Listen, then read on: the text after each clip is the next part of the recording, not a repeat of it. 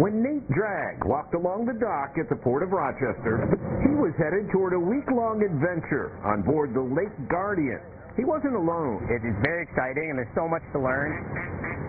The Guardian is a science ship. The bottles there's a cable going up to the Rosette House. Owned by the EPA. They'll signal to the bottles to shut at certain depths, so you're able to collect water. 15 teachers spent a week on board the research ship, taking water samples and collecting data. Well, I've always been interested in science and kind of learning more about how authentic science happens in the world and how scientists do their job. Tucker Ruderman is one of 2 Rochester City school teachers on the trip. And I was very excited when I found out that I got in. Tara Spitzer-Lift is the other. So this is the shipboard science workshop, where teachers get to spend 1 week on the EPA research vessel, the Lake Guardian. So there'll be cameras attached to this, and they will get dropped down, and they will take a snapshot of what the bottom looks like. The work is important.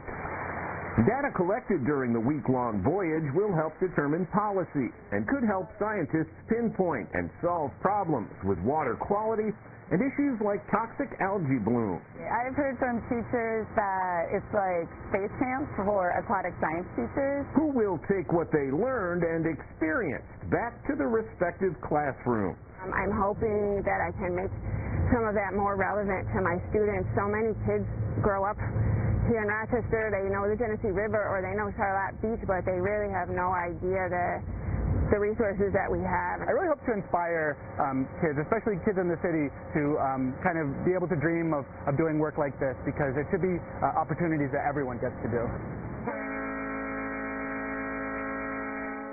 The Lake Guardian comes to Lake Ontario every 5 years.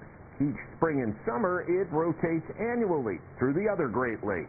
I mean, they're all interconnected. It's one big ecosystem. An ecosystem that is critical in so many ways. With a ship full of teachers and scientists making sure its future stays healthy. You know, the Guardian's been going out for years, and we've been studying the Great Lakes for a long time, but there's always more to learn. They're so dynamic and complex.